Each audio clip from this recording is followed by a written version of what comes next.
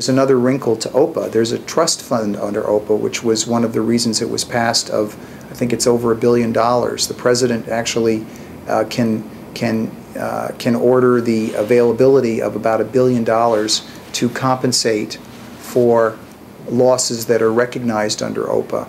And the general procedure is that claimants will make a claim against the responsible party, and if the responsible party doesn't pay, they can make a claim against the trust fund under OPA. The statute is set up to discourage litigation. So if you bring a lawsuit before you make your claim, you can't bring your claim until your lawsuit is over.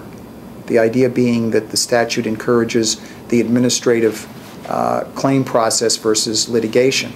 I've read about a lot of lawsuits being brought by lawyers who may not know OPA very well and may be jumping the gun in terms of their ability to recover under the trust fund versus being involved in a lawsuit, which could take years. The Exxon litigation took 20 years, and it's not over. There are still disputes. I've been involved in it, so I know. The oil spill was in 1989. The lawsuits were started in 1989. It is 2010, and the case is not over.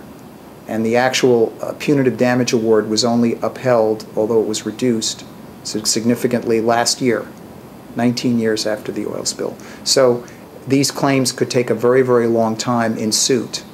And the whole purpose of OPA was to simplify the procedure and allow claimants faster compensation through the trust fund. So I question whether some of these plaintiffs' lawyers really know what they're doing by bringing these lawsuits so quickly without thinking it through.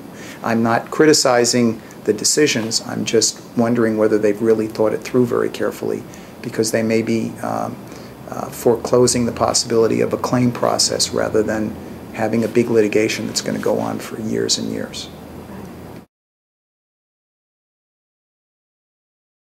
They also have the right to make claims against this trust fund. You make your claim against the responsible party. If the claim is not satisfied by the responsible party, you can then go against the fund or bring your lawsuit.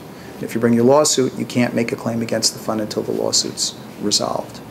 And so that's why, again, I think people have to think through what they're doing before they jump into a lawsuit that might take many, many years.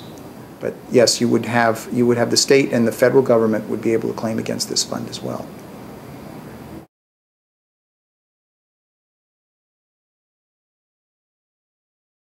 What would happen is that the trust fund is subrogated. If the trust fund pays $100 to a claimant, it obtains the right of that claimant to go after the responsible party. So you would have, let's say that the trust fund ends up paying $750 million in claims or in cleanup costs, it would be subrogated to go after the responsible party, which looks like it's BP in this instance. So the increase in the limit would probably enhance the chances of the fund getting more money back as subrogee of the claimants that they paid. But again, I'm troubled by the retroactive effect of this, given that I think an argument could be made that no one would have expected this to happen, and therefore they didn't take appropriate measures to have proper insurance in place outside the scope of what they knew was the statutory scheme in place at the time. And I don't know how that's going to get resolved, but it's a little troubling.